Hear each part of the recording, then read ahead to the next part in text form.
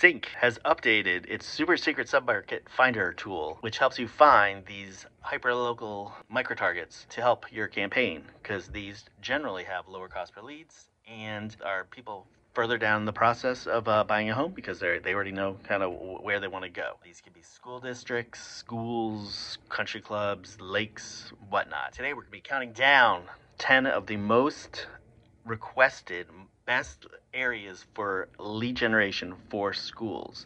These are commonly asked for schools. Plant High School in Tampa, Florida.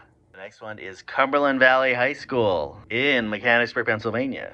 What is remarkable about that? That's my alma mater. And I was elected the most likely to record videos about online real estate lead generation, which was pretty impressive by the yearbook team. Nailed it there. Next one, Wayzata School District in Wayzata, Minnesota. Buford High School, Buford, Georgia. Liberty Creek High School in Gallatin, Tennessee. Spain Park High School in Hoover, Alabama. Brookwood High School in Snellville, Georgia. And what's weird about this is these places are all over the place. Some are in, fancy areas, and some are not.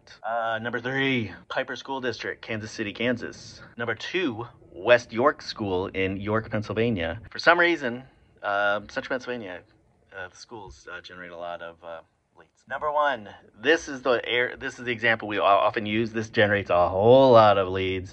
Walton High School in Marietta, Georgia, which is right over my shoulder. There it is. If you're interested in finding out more about this tool, go to cincpro.com.